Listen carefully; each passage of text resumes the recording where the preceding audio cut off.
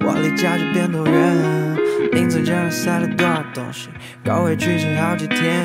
我的外婆没用iphone， 不能face， 但很爱我 is all nice。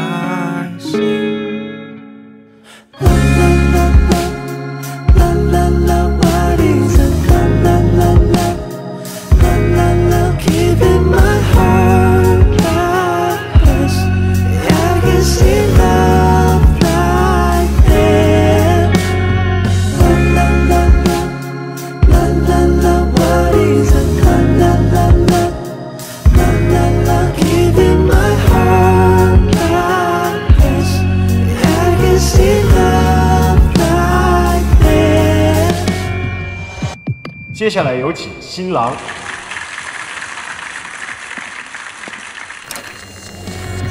飞机落地已经凌晨1点钟，看哈timetree我通告有点满，我也懒得回复，专辑群头冒红点哩下个deadline。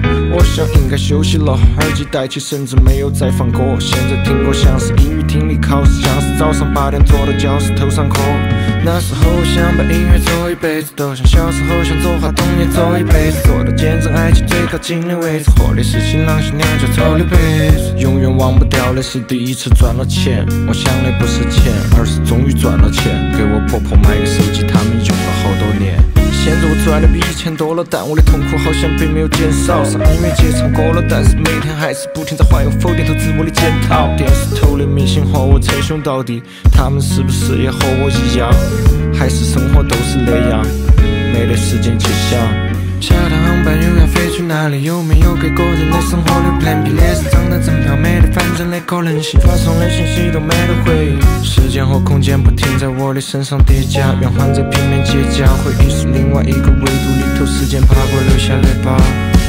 我当话筒的那场婚礼，他们都已经离了婚，我也写不下我想要写的歌词，生活板块把我挤得脑壳昏，都像炼钢炉一烧起来，不到万不得已都没得办法停下来，我还是从来没有站上过我想要站上去的那个领奖台。